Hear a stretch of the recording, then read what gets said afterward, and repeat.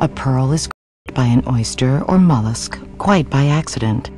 Pearl-producing oysters are simple creatures that languish in water and feed on plankton. Occasionally, while the mollusks passively feed, a grain of sand or parasite will lodge itself inside the soft inner body of the oyster, causing its host great discomfort. Unable to expel the intruder, the oyster engages a defense mechanism within its body to protect itself from the intruder. The oyster begins to secrete a smooth, hard, crystalline substance around the intruder in order to protect itself.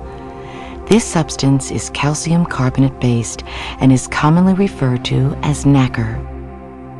As long as the intruder remains within its body, the oyster will continue to deposit nacre around it, layer upon layer.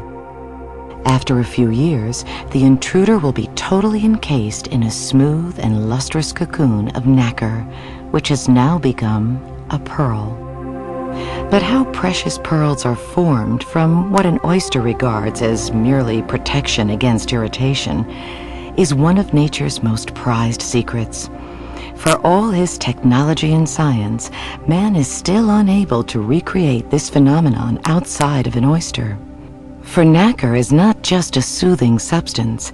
It is composed of millions of microscopic crystals, each aligned perfectly so that light passing along the axis of one is reflected and refracted by the other, to produce a tapestry of light and color.